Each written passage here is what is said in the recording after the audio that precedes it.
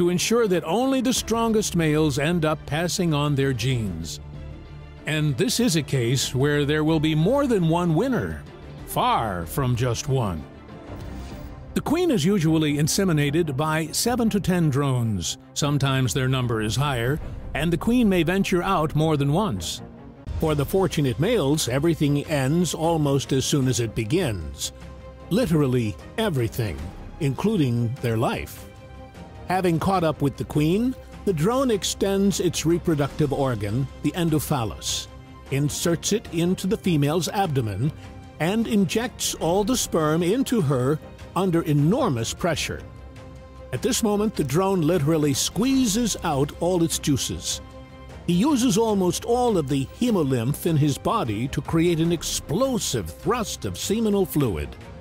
This is a kind of hydroshock, which sometimes can even be heard without any special equipment.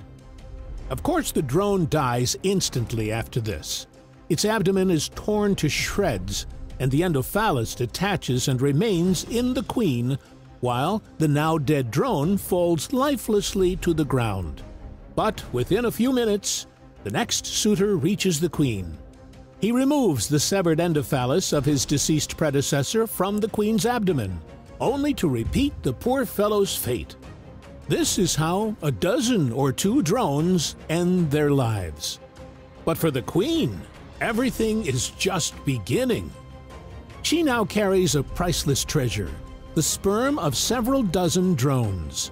It's invaluable because the female mates only once in her lifetime and then carries the acquired sperm for the rest of her life.